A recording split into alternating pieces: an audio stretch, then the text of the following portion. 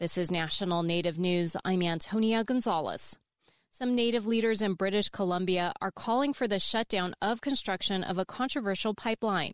As Dan Karpinchuk reports, they say Indigenous communities near the site could be at risk from the coronavirus. First Nations leaders who support the Wet'suwet'en hereditary chiefs in opposing the pipeline want the federal and British Columbia governments to stop construction. In a letter, the Union of British Columbia Indian Chiefs say continued construction increases the risk of transmission of COVID-19 to both Indigenous and non-Indigenous communities from out-of-town construction workers.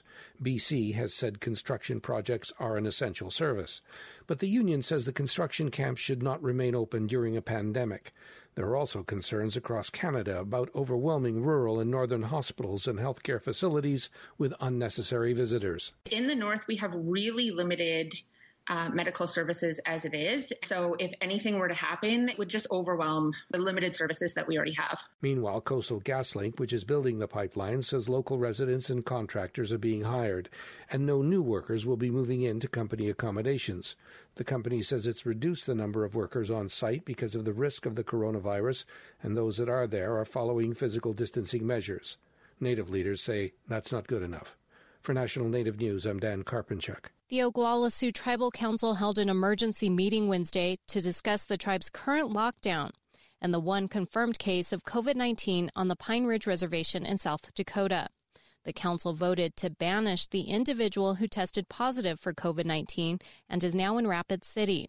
The council and president believe the person who's not Oglala Lakota and works for a school was negligent in traveling out of state and then returning to the reservation despite COVID-19 measures. President Julian Bearrunner, in a radio address to residents Wednesday night, talked about the vote, saying it was a hard decision for leaders. We can't continue to take this lightly. The people, our members, the people that elected us to come into office, put us in those positions to protect their health and their general welfare. And for me, it seemed, that it was negligent. That this individual would still leave after laws were already in place, not only tribally, but nationally and globally, that we knew that this was happening. Bearrunner says information about the positive case is still being verified, and tribal leaders are praying for the individual and their family during this difficult time. The tribe has several emergency orders in place to address COVID-19, including a travel ban and shelter in place. The reservation is on lockdown until Friday, as the tribe considers expanding it. Traditional leaders of the First Mesa Consolidated Villages on the Hopi Reservation in Arizona are restricting visitors and encouraging residents to stay home. As of Wednesday, there were a dozen positive cases of COVID-19 confirmed by the Hopi Healthcare Center, which is located on First Mesa jurisdiction. Ivan Sidney is the village administrator at First Mesa.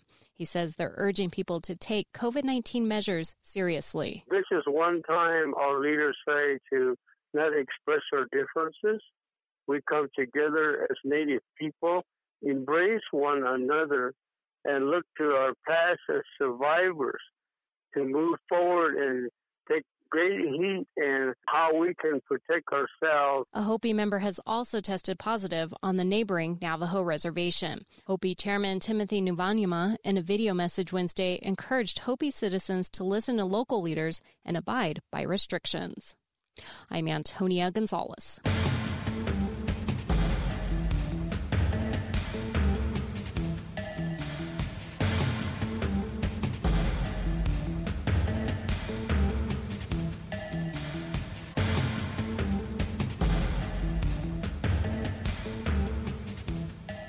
National Native News is produced by Kawanak Broadcast Corporation with funding by the Corporation for Public Broadcasting.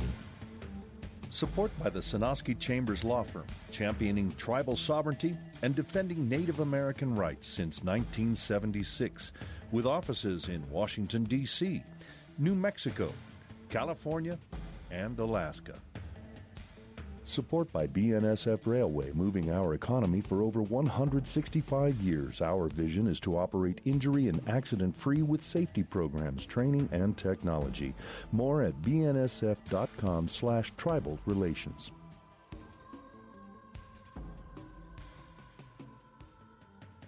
Native Voice One, the Native American Radio Network.